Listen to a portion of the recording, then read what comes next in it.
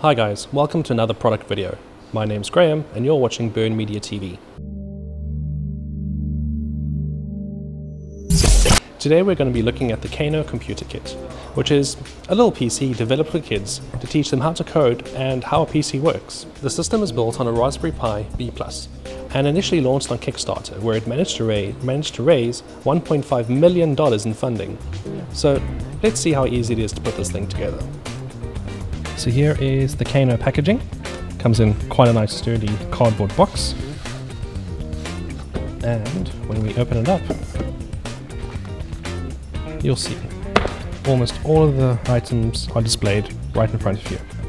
So the main piece of kit we're going to be using is the Raspberry Pi motherboard.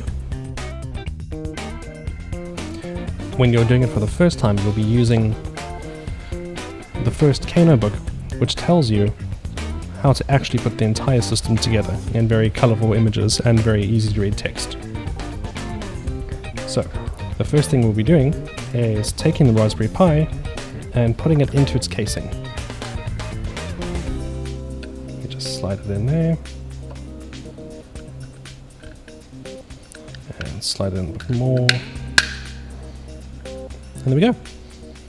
It's sitting in its chassis. Next up, we'll be giving it some sound with its onboard speaker system. So this is probably one of the trickiest things to actually put together, just because the sound cable needs to go in a very specific slot on the board, which is right here. And then we feed the headphone jack through the top piece, which is a bit stiff. Okay, plug it in there, and here we go. Now we plug the headphone jack into the 3.5mm adapter, and our PC has sound. Now it's time to give it some Wi-Fi. The Kano comes with its own little Wi-Fi dongle.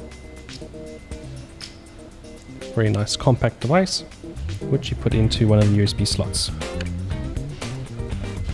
It's going to need an operating system, and the package comes with a 8GB micro SD card, which has the operating system and all the applications you need. And that goes in the underside of the device and just slots in. From here, we've got the keyboard, which is the main piece of kit we'll be using when operating the Kano micro PC, which includes a trackpad for your mouse.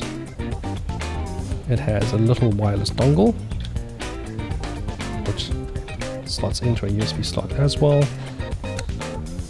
nice and tight, so you can control your PC. Then the last two pieces needed is the HDMI cable to give you display. So yes, the Kano only comes with an HDMI cable. There is no other type of connector for it. So if you're going to purchase one of these, your screen is going to need HDMI. Just take off the clips. There we go. Comes with a nice long cable. There we go. And finally is our power adapter. Comes in 3 pieces, which again you just slot together,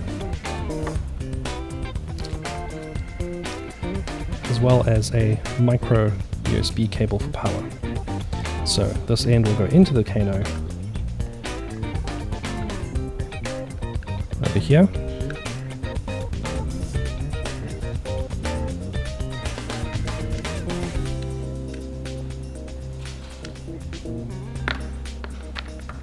And then this end will go into the power adapter. And there we go. That's the system. Easy as that.